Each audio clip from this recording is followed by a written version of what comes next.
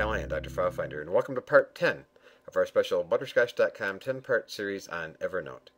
Now in this last segment I'm going to go through some of the extras that you get in Evernote.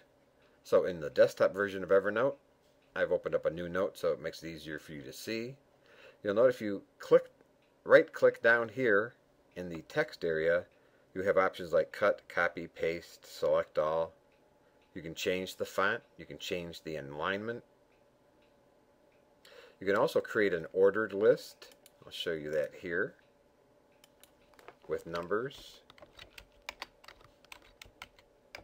You can also create a bulleted list. You can also create a to-do list. Tell it to insert a checkbox. What I usually do is create a number of them and then type in my items.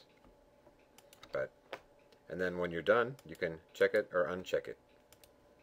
If you click up here in the header area, you'll see that you can also import data into Evernote from Evernote files. It has a file import wizard, and you can also import from Microsoft OneNote 2007.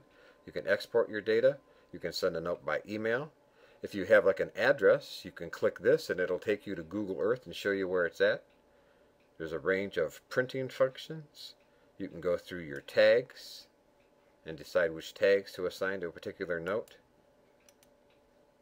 You can also merge notes, tell Evernote to re-index, do a spell check. You can delete notes, and you can undelete notes that you've already deleted. So Evernote has a full range of features.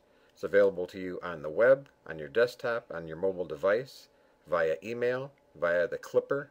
There's just almost an unlimited number of ways that you can put information and things that you want into Evernote so that you can remember everything. And that concludes part 10.